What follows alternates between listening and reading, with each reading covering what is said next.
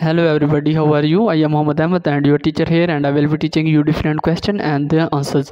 So I welcome you on classteacher.com where we will be discussing question. So let's get on the question. Our today's question is: the nurse is evaluating the effect of dietary counseling on the silent diagnosed with cholecystitis. The nurse determines the silent, understands the instructions given. If the silent states that which food item is most appropriate to include in the diet. The correct answer of the question number 4.